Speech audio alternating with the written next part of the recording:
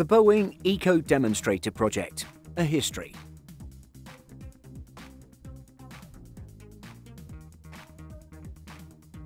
The aviation world is abuzz with news of Boeing's brand new ecoDemonstrator.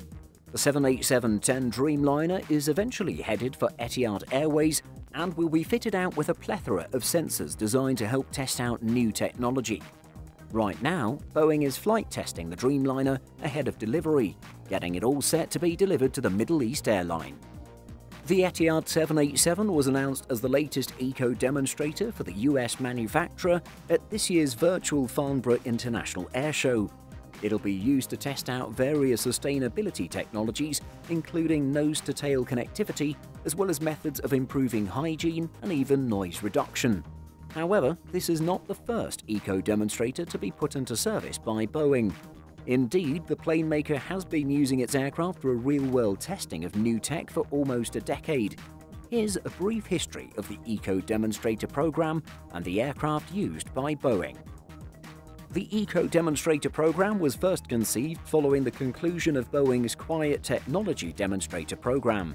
This program operated between 2001 and 2005 and aimed to develop noise reduction technologies for more peaceful flying.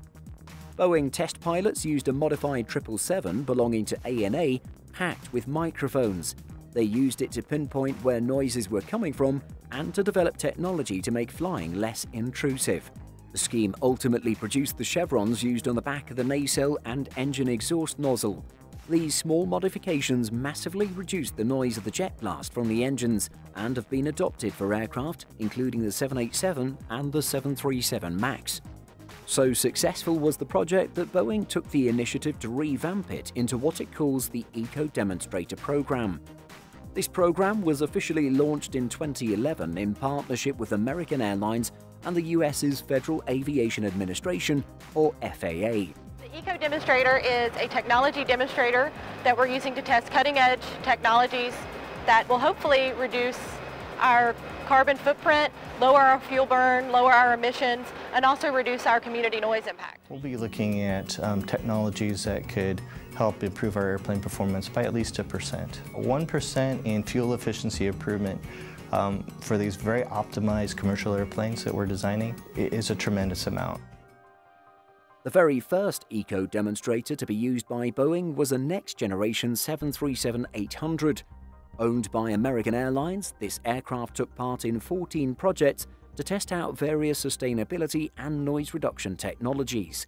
These included aerodynamic performance of the 737 MAX Advanced Technology winglet, variable area fan nozzle to optimize engine efficiency, active engine vibration control, regenerative hydrogen fuel cell for aircraft electrical power, flight path optimization for operational efficiency, carpet made from recycled materials, and sustainable aviation fuel.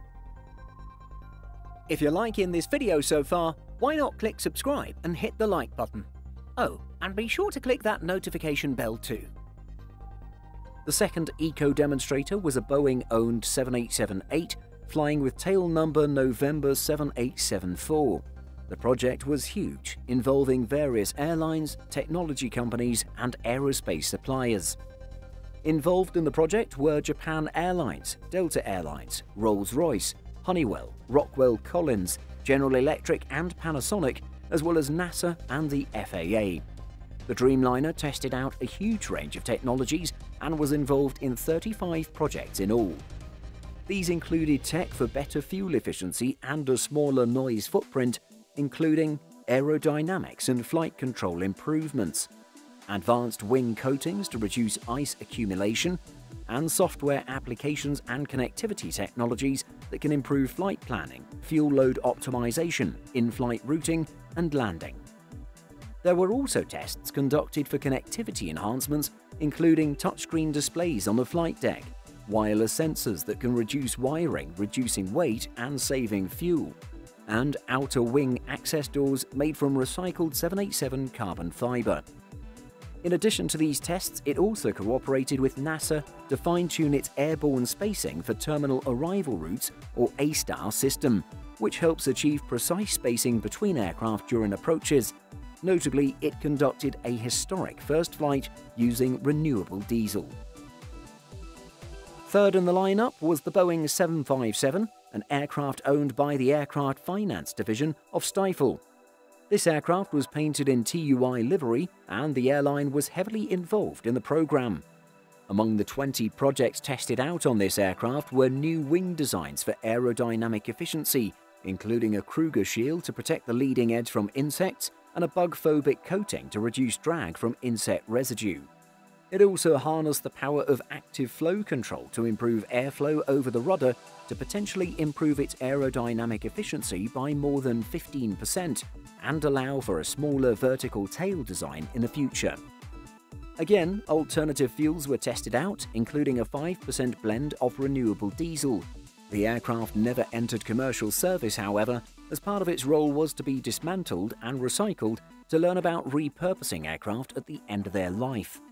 Jian Yu, Boeing's Director of Environmental Performance, said of the project at the time during a visit to NASA, "I think it's unanimous that we've learned a lot from flying these ambitious technologies, and we're excitedly contemplating how to get these technologies into our next airplane.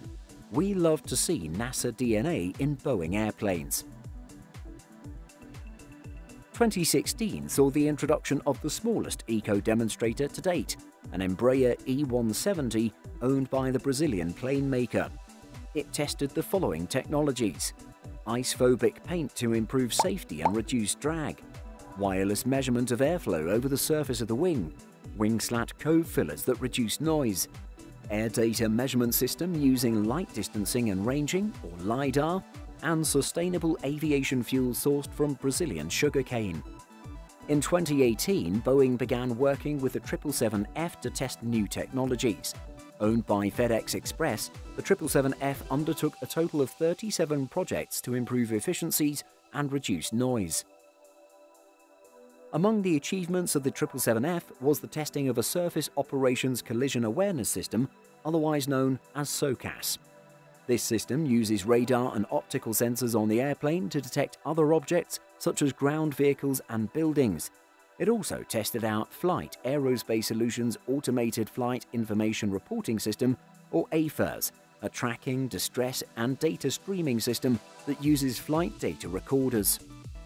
With an eye always on sustainable fuels, Boeing conducted many of the flights using 100% renewable aviation fuel. This was the first time a completely sustainable fuel had been used in a commercial aircraft. The most recent eco-demonstrator was the 777-200, flying with tail number November 772 Echo Tango. Originally owned by Air China, it was withdrawn from use in 2018, but was then bought by Boeing. This aircraft tested out the most projects to date, with 53 tests in all. Working with more than a dozen partners, the 777-200 was involved with developing shape memory alloys to enable vortex generators to move based on the temperature. The small fins on the airplane's wings raise up during takeoff and landing to improve airflow, then retract during cruise when they're not needed. Testing electronic flight bag applications using next-generation communications to automatically reroute an airplane around bad weather.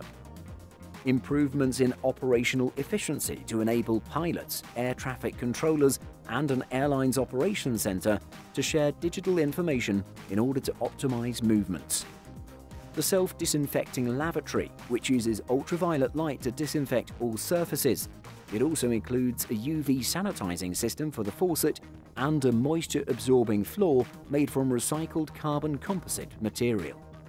And galleys equipped with sensors that help cabin crews locate catering items faster, as well as helping airlines manage the inventory, a project aimed at reducing waste. Once the 777 eco-demonstrator had completed its intensive testing flights, which wrapped up in January this year, it was flown out to Victorville, California for storage. Over the years, many of the technologies that we see on aircraft today were evaluated and proven through the eco-demonstrator program.